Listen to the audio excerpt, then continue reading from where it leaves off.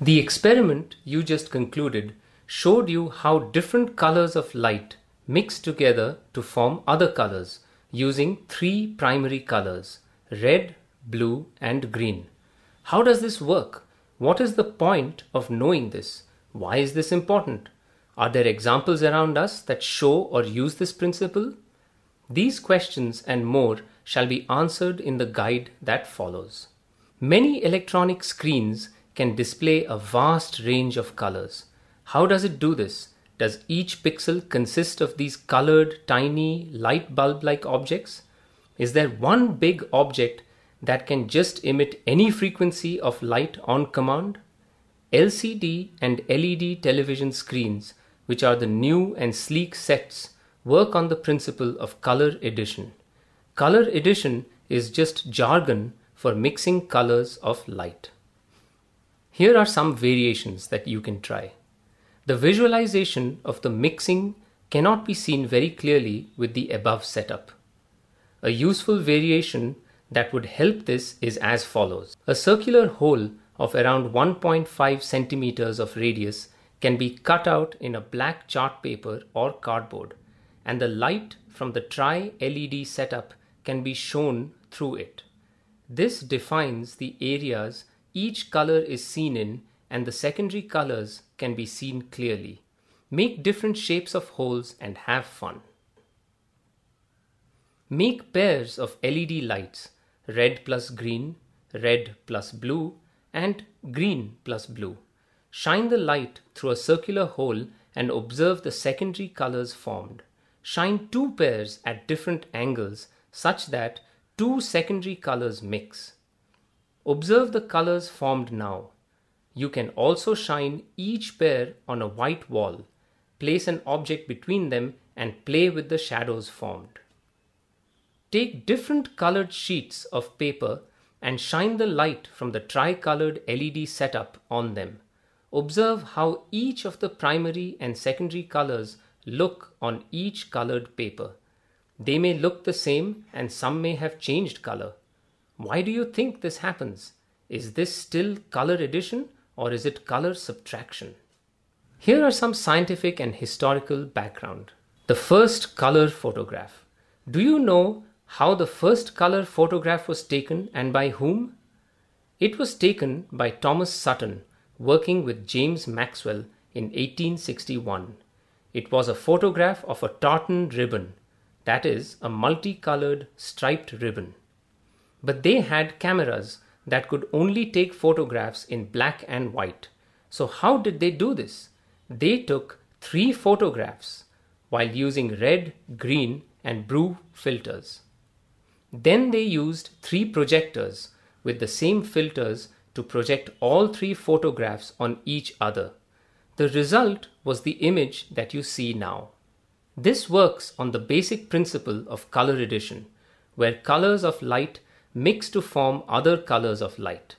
Maxwell used this to demonstrate Young's trichromatic vision theory during a lecture at the Royal Institution of Great Britain on May 17, 1861. Here are several scientific terms. Wave, a disturbance that transfers energy through matter or space.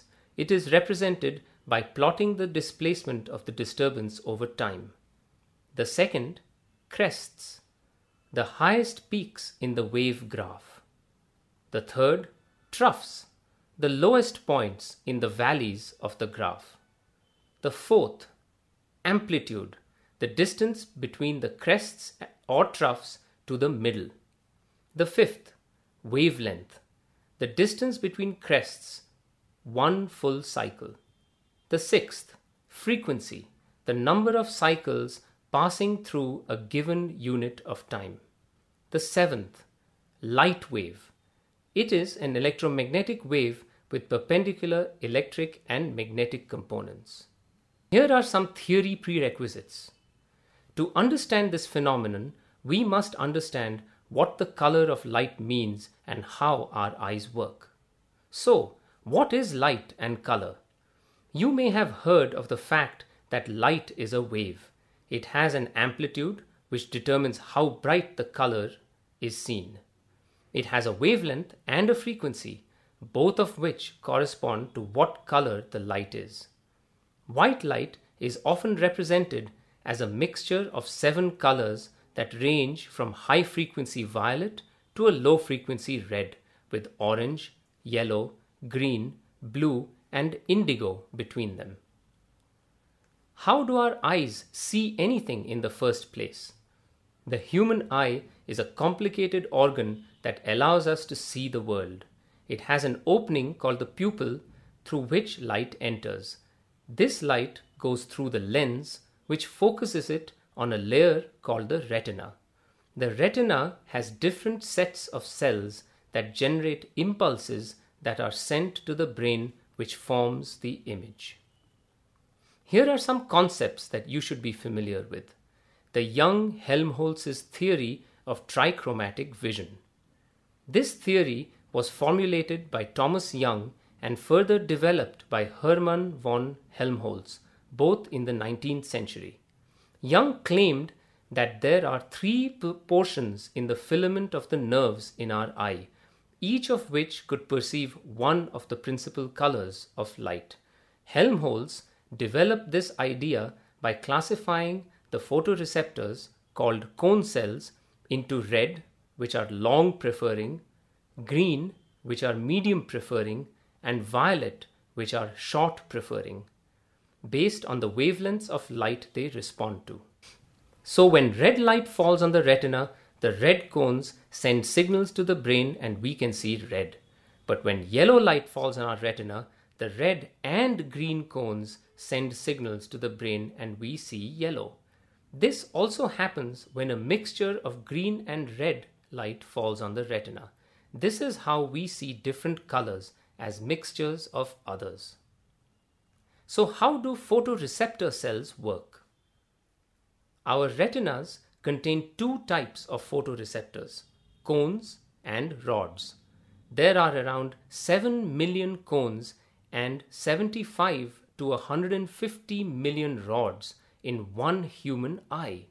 What do these do and why are there so many? Cone cells help us see color in well-lit conditions. As Helmholtz discovered, they are of 3 types, and whenever the particular frequency of light falls on the cones, only the particular cones generate impulses and we see that color. Have you ever wondered why you can't distinctly make out colors when there's very little light around? Rods are the cells that are sensitive at low light conditions. They cannot distinguish between colors, but focus on the intensity of the incoming light. Now, you're probably thinking why they work differently. Rods and cones are both connected to 2 main nerve cells that generate the nerve impulse that travels to the brain. Rods and cones have similar structures, with a cell body, a synaptic terminal that connects to the nerves, and multiple discs with pigments. These discs contain a photosensitive protein, rhodopsin in rods, and photopsin. There are 3 types, 1 for each color, in cones. Under dark conditions, there is regular flow of sodium ions inside these cells, which cause the release of neurotransmitters from the cell. When light falls on the discs, they cause a series of reactions that stop the flow of sodium ions into the cell and in turn stop the neurotransmitters from being released. This causes an impulse to be sent from the nerve cells it is connected to. Here are some applications. We have taken this complex simplicity of the human eye to make electronic screens that need only 3 types of colors in its basic unit to produce the entire spectrum that we see. This basic unit is called a pixel. Most modern television sets are structured as shown in the picture you see now. There is a backlight that emits white light which goes through a liquid crystal layer. Light travels through the liquid crystal layer, goes through the color filters and comes out through the transparent screen. How does it regulate which color is displayed? This is the role of the crystal layer, which is made of many units, one for each color filter. It can block out light selectively at different intensities to form different colors. So when green is lit, you see green. When the green and blue ones are lit, we see a cyan, and so on. Imagine if we had more types of cone cells. Our televisions would have to have much more complex pixels with multiple colors. In closing, now you know about how you see different colors of light, and our brain can be tricked into seeing a particular color by mixing an other color. If you're wondering how paints and crayons work differently, be sure to check out the color subtraction activity.